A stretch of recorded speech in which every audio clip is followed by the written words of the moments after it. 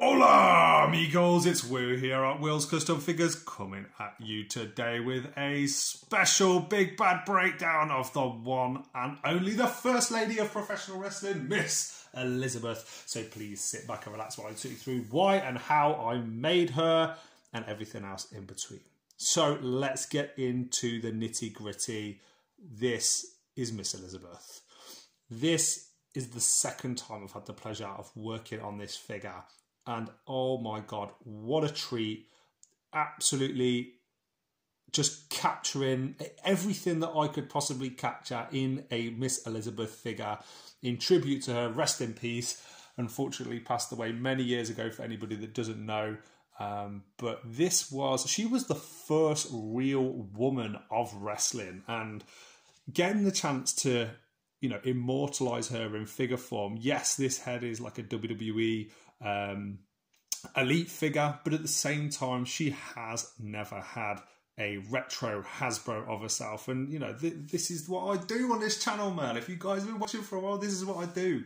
So here is the Hulkster coming in, as you all know, for the controversy between the Hulk Hogan and Macho Man rivalry. This is an absolutely iconic pairing from back in the glory years of professional wrestling. I can still see it now. Macho Man, Hulk Hogan, you hug me like a brother, but you've got lust in your eyes. Oh man, lusting over Miss Elizabeth. And oh my God, if Macho was here as well, he wouldn't be happy, but hopefully the Hulkster likes this video because he is the only one of the three of them remaining. Now, let me zoom in on Miss Elizabeth so you guys can see some of the details while I explain how I made her. As mentioned before, I did use the WWE Elite Miss Elizabeth head sculpt.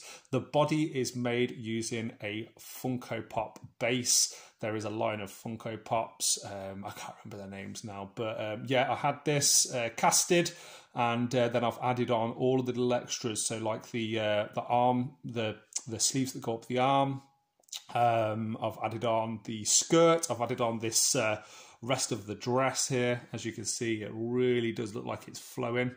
And that's what I wanted to get out of it. I wanted it to look really, really nice.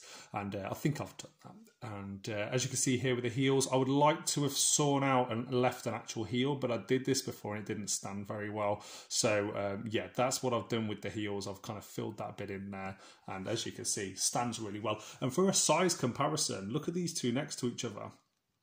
Really, really stands well. And not too tall, not too small. I think just the right size for me. I wish I had a Macho in my collection right now to show you guys how they look together. And the other thing as well, just to mention, is with this figure, very, very challenging to get a female looking Hasbro character. Well, this is more of a sculpture. It doesn't actually have any articulation. But very, very difficult to get a body type that fits it, with the slightly more cartoonish looks. Now, if I just move this one over a little bit, and I'm going to move Hulkster out of the way. You've probably seen some of the other videos, but here they are. Here is Vince and the Fink. And as you can see, looking pretty cool. She's a little bit taller than them, but she does have big heels on. And then here is a size comparison next to the one and only Bobby the Brain Heenan and Gorilla Monsoon. So yeah, if you want one of these in your collection, guys, please feel free to reach out and let me know in the comment section below. It'd be an absolute treat to get to work on a Miss Elizabeth for somebody else. And I'd love to do a different outfit, to be honest. One of my main things with Miss Elizabeth that I'm really, really excited to work on, hopefully one day, would be to be commissioned to work on one that sits right on top of that shoulder, just like this.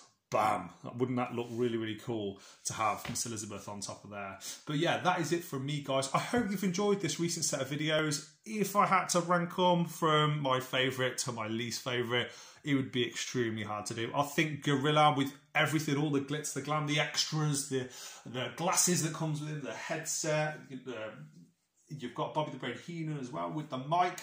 It's going to be very, very difficult for me to rate my top 5 out of these. I'd probably say my favourite 2 would be Gorilla and Vinnie Mac. I absolutely no Gorilla and the Fink. Yeah, Gorilla and the Fink. I'm sticking with it. That's it. It's done. But from me, from the First Lady of Professional Wrestling, thank you for watching this video for nearly 5 minutes now. I appreciate your time. If anybody wants a set of these, if you want to find out how to make them, or if you want me to work on a set for you, please let me know in the comment section below. And yeah, please follow me on Facebook, follow me on Instagram, and if you've been watching for this long on YouTube, give me a follow and a subscribe, and tick the notification bell on YouTube as well. There's lots more videos like this coming very, very soon, and it has really been a treat getting to spend this time with you guys. Merry Christmas! I'll see you on the next one.